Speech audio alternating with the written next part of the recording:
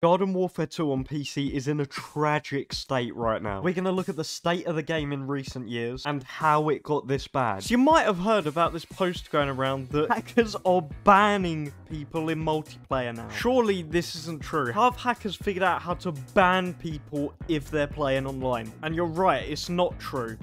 You don't even have to be online for them to ban you. They can simply visit your profile. Now, you might think, oh, EA has got to be quick to come and fix this, right? This exploit was found a year ago. This exploit was kept mostly private till recently. It's been a thing for a year. I'm sure EA has been contacted about this, right? And they did nothing. This is literally the Order 66 of Garden Warfare 2. Wait, hold up. This is affecting all of the PvZ shooter games. So hackers aren't only attacking one great game, but two. Who the fuck is that guy? Who the fuck is that? So the question remains, are they going to fix this issue? And if so, when? No one knows, but something we do know is how hands-on EA is with the issues in this game. And of course, by hands-on, I mean choking the life out of this game. Hoping to squeeze out a few more pennies by releasing it on Steam. Got people excited thinking, oh, this is going to revive the servers. There's going to be so many more people playing. In fact, I thought that as well. That's why I bought it. So, have the servers been revived since it came out on Steam a year ago? Numbers-wise, yes, but 1 year ago, server issues. 6 months, server issues. 5 months, and save data issues. Protest to save Garden Warfare 2. 4 months ago, server issues have returned.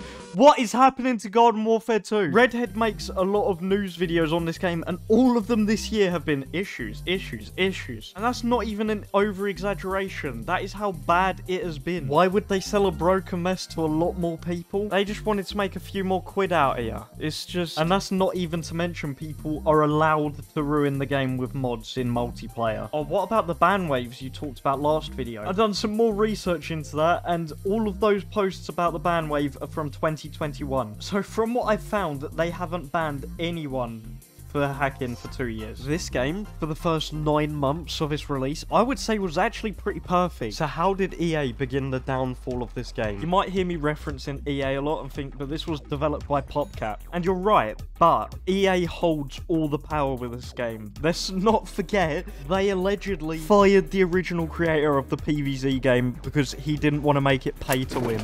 That is how desperate they are to get the green. They make Rice Gum look like a charity worker. So where did this downfall begin? Frontline Fighters, on the surface, a seemingly great update. A new map based on one of the favourites from the old game. 4 new characters, with 2 of them bringing completely new mechanics to the game, such as jinxing and short legendary meters. But EA did what they do best and used a scummy marketing strategy to get people to cough up. They sold the legendaries, which on their own, while a little bit pay to win, isn't terrible since you could still get them for free in Frontline Fighters packs, but it's the way they got you to buy them. Frontline Fighters packs were an absolute con. I think this is best shown from GermanShu, a creator who saved 4 million for these packs. How many characters did he unlock?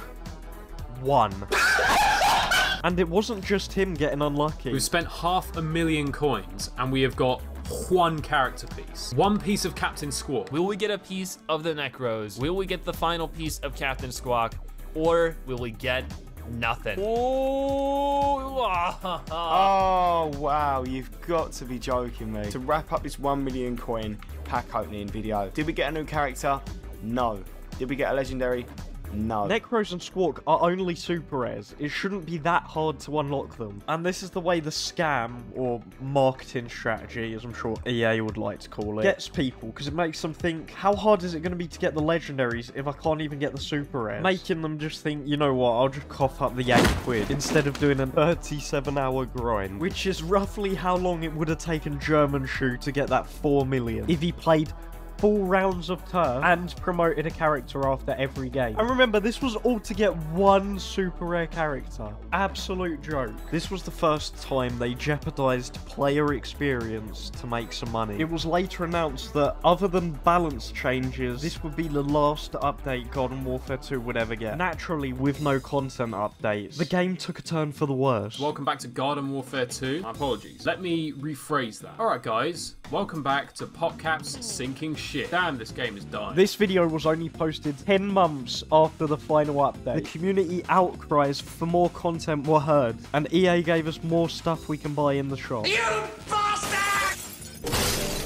Answering people's request for more content by adding more microtransactions is like your girlfriend saying your relationship needs more electricity, so you fucking taser. Like, sure, technically you're giving more electricity. EA was giving new content, but is that really what we was asking for? Now, 2 years after they announced they wouldn't give any more content updates, they decided they were going to update the game again. The reason for them doing this is they wanted to get people back interested in PvZ shooters before they announced their new game, which is fine, content is content, but since the motivation of these updates wasn't to make the game better, but just promote their new one, they were gonna cut as many corners as they could. That way the updates would be easier to make and wouldn't take that much manpower away from the development of their new game. There was actually some pretty cool updates that came with this, but everyone had a little bit of disappointment with them. In the weeks before the December 6th update, they released teaser images of these different looking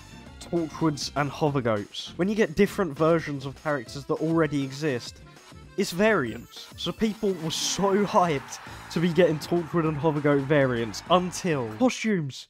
Fucking costumes. EA knew what they were doing with this, making people think, oh, there's new variants, I've got to stick around for this. No, these are just costumes, something entirely new we've added to the game, so we don't actually have to program in variants. It's lazy. Credit where credit's due, though. These skins did look sick.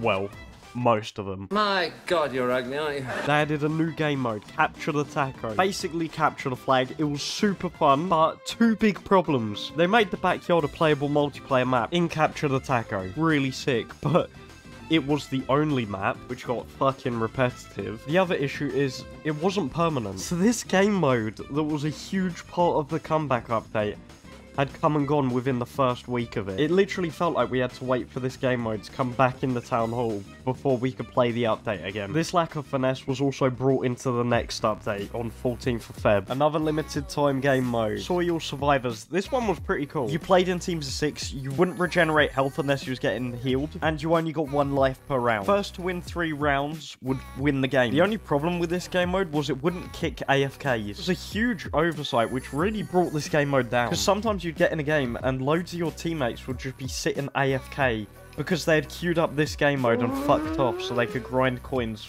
without even doing anything. In this update, the devs also wanted to add a new turf map, so they thought, we'll copy one from the original game. And that's fine, that's fan service done in a good way. They even got the fans to vote for their favourite Garden Warfare 1 turf map, and that is the one that would be brought in. Such a cool idea. Walnut Hills won the vote, we got it in the game, but they were so shamelessly lazy with this, they didn't program in any of the new classes. We could play the new variants for old classes like Electro P or Park Ranger. Nobody gives a shit about that. If you're porting a Garden Warfare 1 map over to Garden Warfare 2 and then cutting all of the Garden Warfare 2 classes out of it, what is the point? They also added a new variant to the class that already has the most variants. Twilight Tromper, can't hate him. Fast, does good damage. He had his own exclusive ability, which was basically a great big fuck off walk. A lot of fun to play. He was free for a week.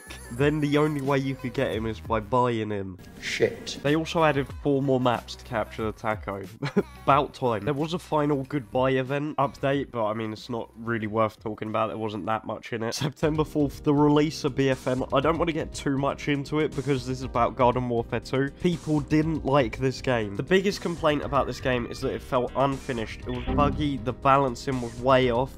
There was one glitch where your crosshair on screen didn't reflect where your character was actually shooting. It was delayed. So like, the core mechanics were fucked. Unlike all the other PvZ shooters, this one didn't have variants. So we went from a game with over 120 characters to one with 20. Whenever they try and fix the issues with the game, they somehow made it worse. So to try and save this game, EA took the team working on keeping Garden Warfare 2 running away from that game. which unfortunately meant on January 30th we got some changes. Hero Showcase and Community Challenges are shut down. Mystery Portal is only available once a month instead of 3 times a month. Rux now had the same inventory for 2 weeks at a time. All of these were done because EA was setting up an AI to run Garden Warfare 2, and it was a lot easier for them to program it to do 1 Mystery Portal game mode a month than 3, or to have to reset Rux every week, stuff like that. They went the easy route. These were the changes that were clear, but there was also some others noticed by the community. And making a conscious point of putting speed boost on every single Mystery Portal event that does come up. Should also add that it's been widely expressed that speed boost is the most disliked crazy setting by far. PC was having a lot of problems with hackers. People were going into multiplayer playing as bosses, all sorts of other stuff. PopCap have now stopped banning people for it, and the server stability on both Garden Warfare 1 and Garden Warfare 2 recently has got visibly worse. All of these sly changes that Wolfy just outlined here, it felt like they were trying to kill off Garden Warfare 2 so people would go and play BFN instead. Because these changes served no purpose. What does putting speed boost on every single town hall do other than make people not want to play it? What does deactivating like 90% of the anti-cheat do for EA? What, less people are automatically banned for cheating?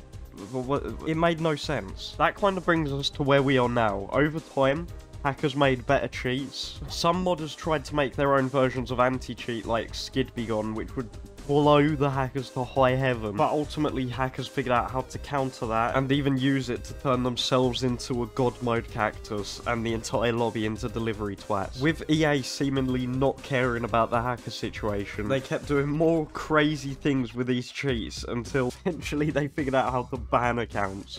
Love it. These bans have already started making waves in the YouTube community. Deggy, creator of the Wolfy Playz mod, has decided to quit the game and cancel his future mod projects. Foosh has had one of his accounts banned. Splashy Washy has quit Garden Warfare 2 for the time being, and Vile Hyperion is also quitting until there's a fix.